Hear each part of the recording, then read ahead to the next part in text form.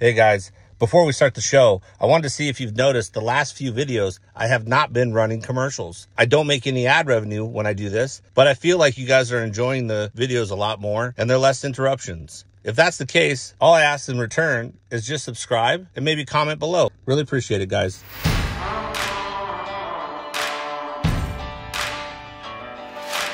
Hey everybody, good morning. It's day 2 out here with the side-by-side guys. We're gonna be going to Silverlake Dunes.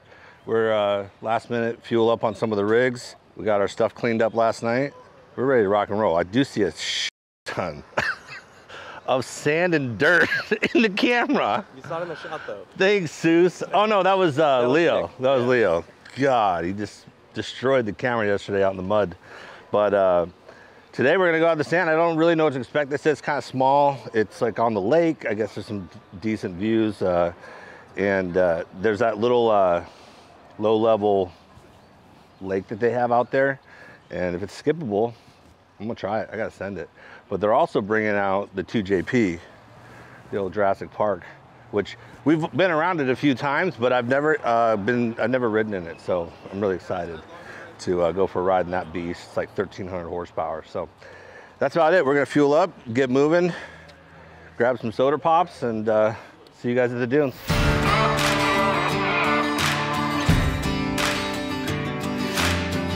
Hey, I'm not like saying 2JP will have any issues today. I'm not going there at all. I'm just saying, like, when you do your first rip, could I get the first ride? I mean, it sounds I haven't been in it yet.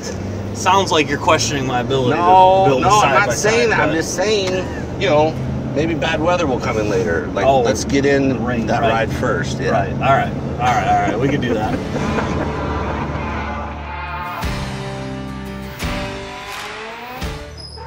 Hey, you need help? You guys got that? Whoa, easy, buddy. You're the star of my show. You can't get hurt today. Yeah, you're the star of the show. You're the star. I told him, let's get the guy behind the camera all day. Great, that's what people want. Yeah, they want to see you. Leo sucks, dude.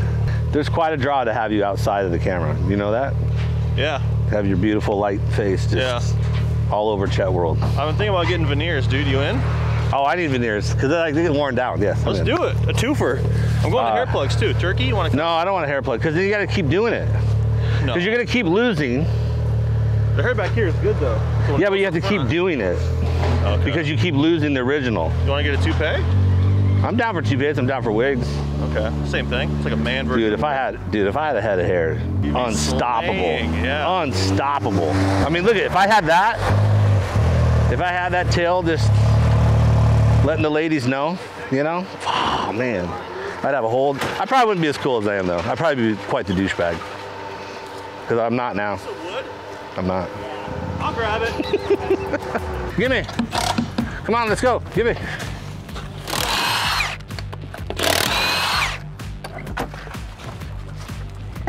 Woo, those are light.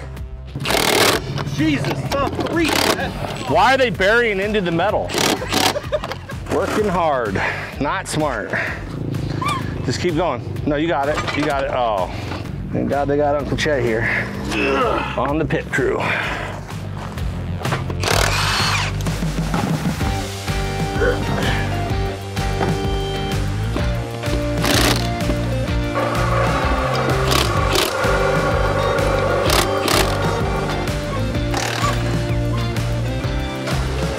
If you stole it, would you treat it that nice?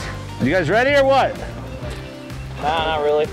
They do like 15 more promos. Dude, his rims are legit. Look at Call them fish lures for the ladies. Matt's putting the vibe out, ladies, just so you know. I love the front 10-foot flags out here. Real safe. Cool, huh? Yeah. I said, why can't we go rear and go with like a 12-footer? You know what I mean? Is there a compromise here? I'll send you to Lansing, Michigan. You can legislate for us. Yeah, I do need to legislate. There's a few things I need to change out here. Okay, Glamis, they have like beer stands. Everywhere you stop, there's beer. Out here, I haven't found one beer this entire trip.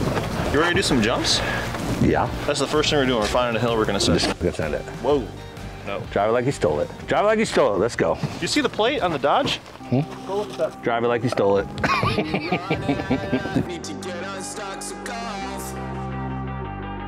when you're up against the wall and you cannot fight. So come on.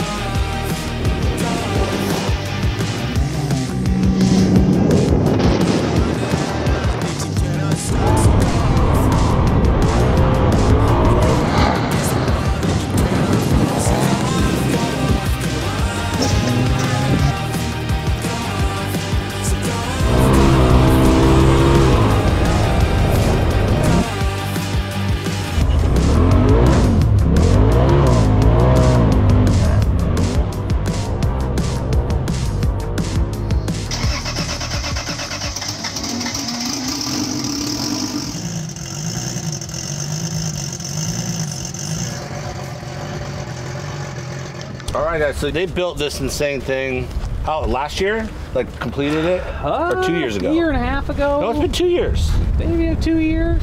Oh, We've done the dunes twice. roughly 2 years. Yeah, I just was thinking about it. Yeah, I lose track of time. No. It's all a blur. So, well, we were just kind of did a quick walkthrough, but I think you can give me a full walkthrough on this piece because my fans probably have never seen it. Yep. And tell everybody what it really is. What did it start out to be? Yeah, so it started out as a 2019 RZR Turbo S Velocity, so just a nice 4-seat RZR Turbo. From there, we did the Jurassic Park theme on it. We turned it into an overlanding machine, did some orienteering type of stuff, and then we got the idea to turn it into a dedicated drag racer.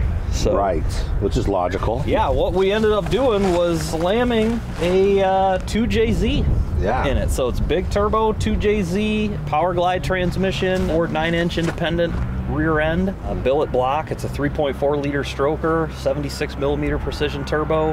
What's shocking when we walk around it is how much is still the original RZR. Yeah, almost all of the entire original chassis is still there. The original suspension, obviously with some modifications, but there is a ton of the original machine still here. We added in some bracing, some truss work to be able to handle all the power, and it's still a RZR. And you race it on the drag strip? Yep, so we've been at 814 at like 165 miles an hour so far. We haven't got very many runs on it. It'll go 7s. Yeah, that's freaking nuts. And you did a burnout contest with this one time. Yep. And I remember, I think I have some film of it where the wheel was breaking loose inside of the tire, and that was what was smoking. Yeah, I actually bumped the wall and popped the bead, and then it was just burning out the wheel in the one tire. But yeah, it sounded cool. It looked cool. Let's show everybody kind of what it looks like back here. Yeah, we can actually pop this door open. Oh, your little service door. Yeah, you can see in there a little bit. So it's the first 2J in it that we had. We ended up blowing up. We pushed the crankshaft out of the block. It was a stock block build. Block. Yeah, this is billet. Yeah. Now we have an all billet block, 3.4 liter stroker, all Run BC internals. Real nice build. You ever mess with these two JZs before this? No, first time. That's crazy. First that's time. what I thot was crazy, how you guys just jumped right into one of the best blocks, the best things you can do. And what kind of horsepower do you say it's putting out? It makes 1,300 to 1,350 at the crank, so it put down 1,106 to the wheels the last time we were on the dyno. And what kind of boost are you running? 35 pounds. That's not that crazy. It's not that crazy. We're out of turbo at this point. The engine build will take, we'll make more power. We just slap a bigger turbo on it, she'll go, but we're still at the stage where we want to get some chassis tuning done, get the whole package really dialed in, and then we'll add more power. Yeah, then go power, which is smart. I mean, you guys, because then if you start doing too much at once, you really don't know what you're doing. You don't know if you're chasing this or that or whatever, but like right now, we were talking about these tires are some of the bigger, wider that they make, right? Yeah, that's it. So that's a new tire. This will be the first time in the sand with that tire today. Just trying to put the power down. I'm super excited. Like you said, yeah, big Ford 9-inch rear end, and nice parachute out the back, just to let people know. Just in case. Just to let them know in case they didn't get it already. But I think I can't wait. I'm super excited for I just want to ride in it. I don't necessarily need to drive it, but I will if you insist. Ride in it, see how you feel. We'll I mess with the tune a little bit. We're gonna hit it the first time with some spice. Not all the spice, but we're gonna make it exciting. So about 1.70 to 60. I've been about 1.9 for real with the Tesla. Yep. So, but I know this is going to be a completely different experience. So I say we load up. If the ground is good, we'll put some numbers down today. Yeah. So let's load up and go out.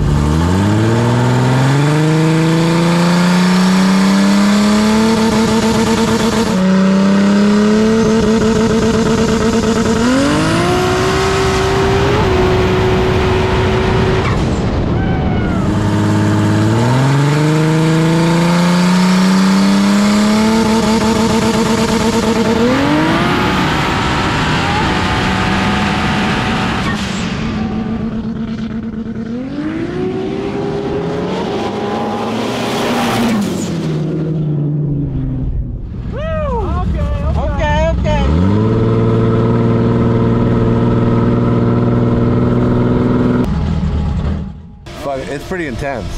It's like it ran. That was like a. Oh, what the hell? Whoa. That's green. That's oil. Is that oil and water? Not good. All right. Well, that was just a little oil leak there. No big deal.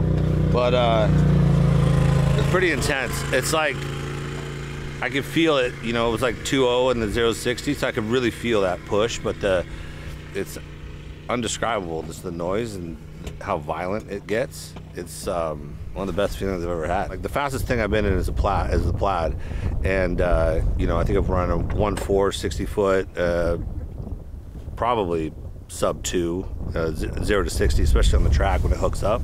You just have no sound. The sound we all know just adds so much more to the experience, and you know, the sound of a 2JZ is just insane. So for me, it's irreplaceable.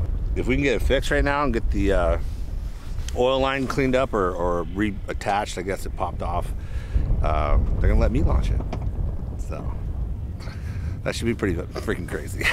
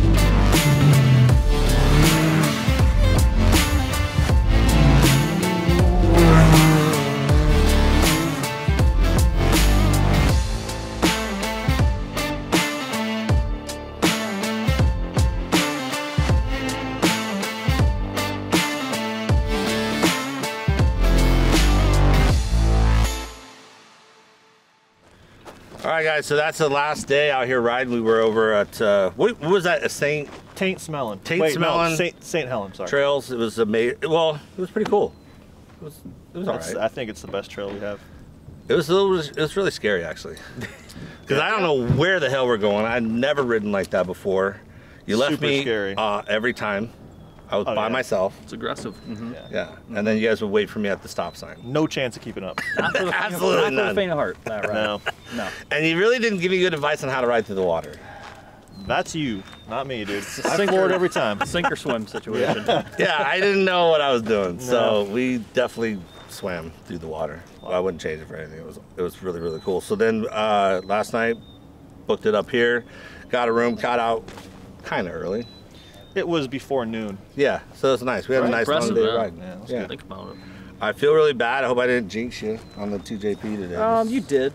It was my fault. It was. Yeah, that's never happened before, so, you know. I think it was trying to tell us something because it kept popping off the intake, it popped another one, and then it popped the oil line. It was unhappy today. It was unhappy. It's like, I'm warning you. I'm warning you. All right, here we go. You're done. 3 You're strikes, done. you're out. You're done. No, not your fault. That's just race cars for you. You know, we'll get it fixed up. We'll make sure it's right. Next time, you can rip that thing, no problem. It was incredible. Drive it. Gosh, darn it. I'm so sorry. Well, next time. I still get to do it another time. Yeah, I mean, you could continue even if you drove it today. Like, it's not like you couldn't drive it again later. But you definitely didn't drive it today. I did not drive it at all. But just going for a ride is really all I wanted. True. And yeah, we're 2 seconds, 0 to 60. Got the good feeling, got the good sounds. Yep. Thing's a freaking monster. It starts up so just normal. Yep. And then it just screams. But that's pretty incredible. And then the last filming and bombing around through the swamp. Super fun. Doing the big hot laps. Like I said, I could do that all day for hours. Yep. Especially out here with nobody out here. It's a special Literally place. nobody. This is usually packed. Yeah. Lines. There's an overflow a lot too that packs up. Yeah. Coppers. Checking you out. Making Oh yeah, sure there's that- one right there. He's trying to kick us out right now. Right now, he's gonna come squirrel us up and get us out of here. We're about to have our shot ruined. You ready for it, Cody? 3, 2, 1.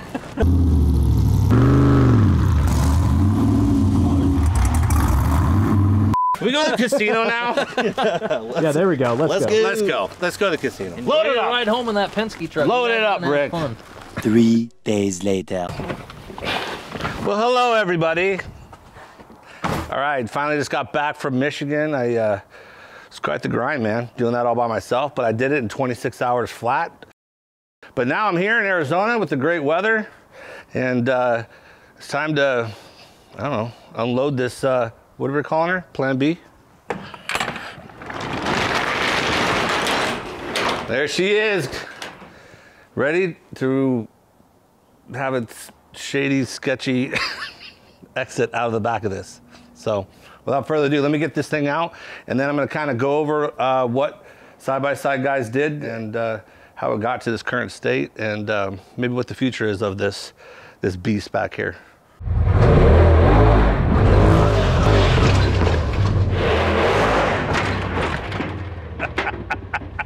That's such a unnerving feeling. Everybody should try it.